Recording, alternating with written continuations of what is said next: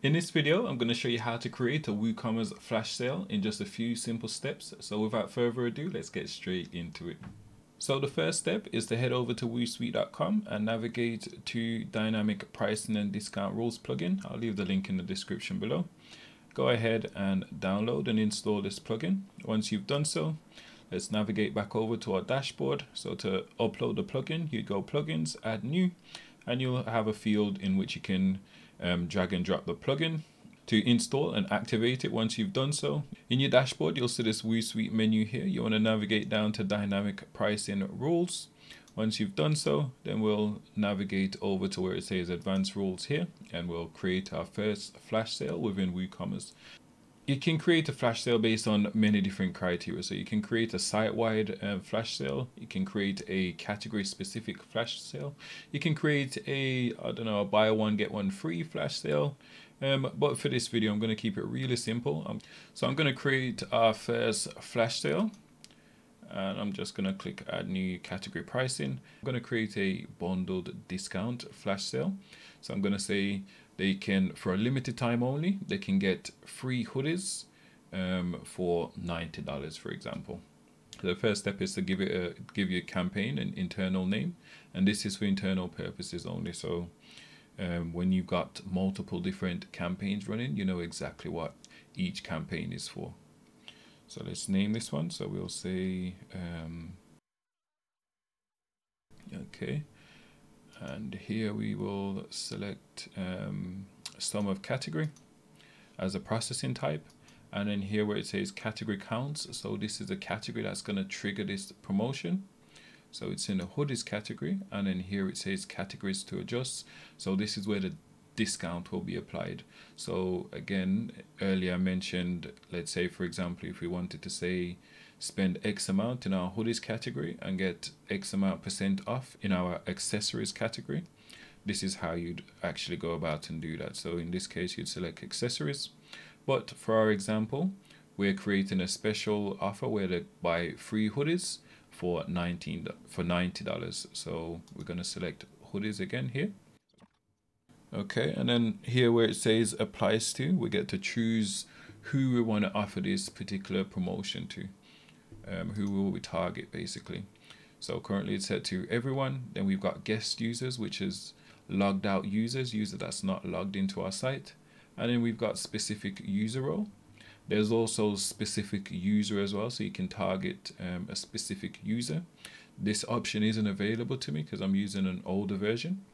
And also we've got first time buyer as well. So I'm going to set it to everyone.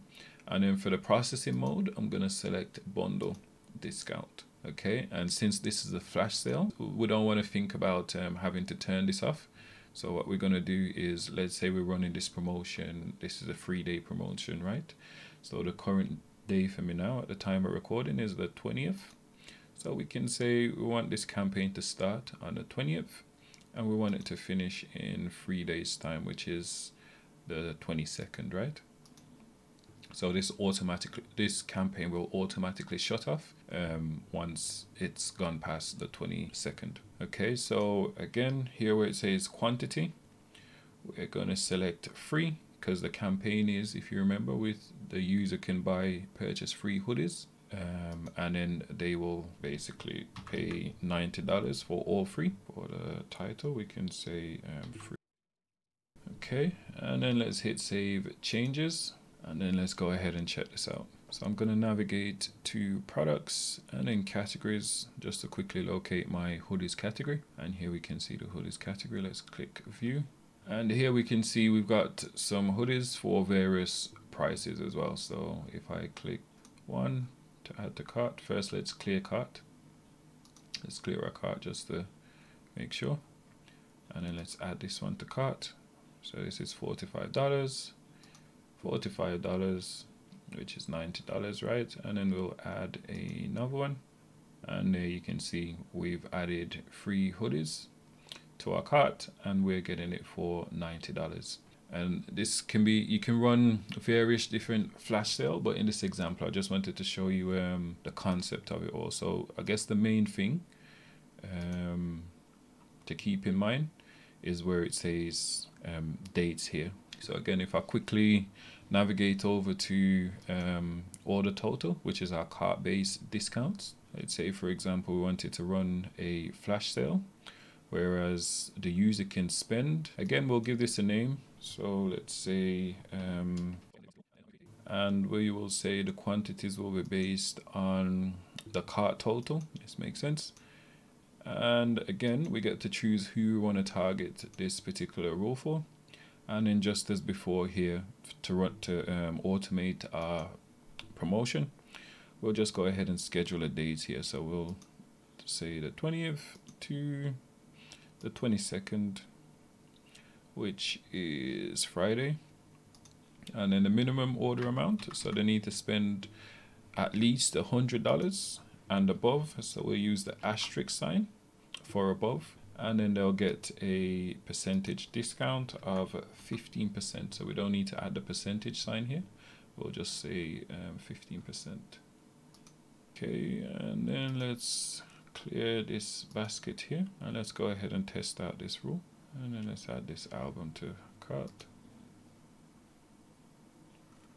Okay, let's remove this beanie hat. Right, and then let's say 10. So if we increase in the quantity to 10, our total amount should be $150, right? But here you can see we've got a reminder here saying that if we order more than $100, then we'll get 15% off. So let's go ahead and update this and see.